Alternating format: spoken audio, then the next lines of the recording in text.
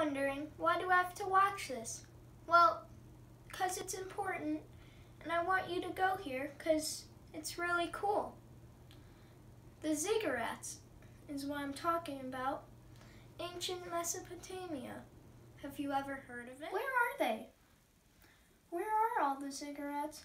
What's this? Look at that! A conveniently placed map. Oh, and just conveniently, it's in the Middle East. Oh, and look! Here's where the Ziggurats were, in Iraq, between the Tigris and the Euphrates River. In the Fertile Crescent, and like around that area, I guess. But where is it in the world? So let's say that's there.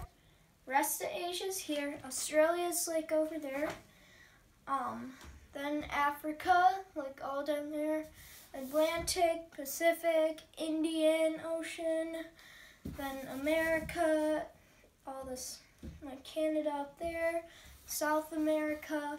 So it's a pretty long boat ride to get there. So strap on a life jacket and go. Or take a plane. They're really cool. Oh look, a letter appeared out of nowhere. It says, how did Ziggurats affect other cultures and people today? Great question. How did they and how do they?